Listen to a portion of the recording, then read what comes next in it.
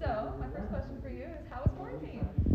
Quarantine was good. I had a daughter, so that was taking up a lot of my time. So it's been nice to be home with her.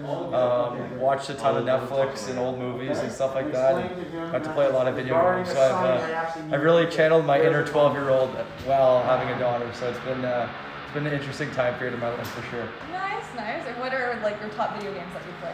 I like Call of Duty and like those games I can play with my buddies and stuff like that. And there's a new golf game which has been fun. So trying to stay busy and take my mind off the tough things going on in the world right now.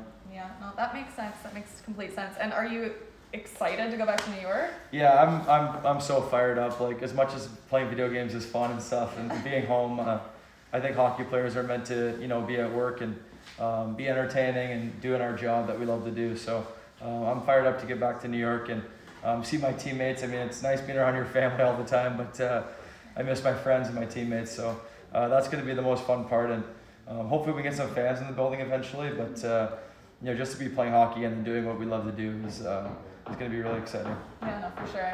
I bet. All right, so I guess that's everything, and thanks for coming in. Thank you. Yeah.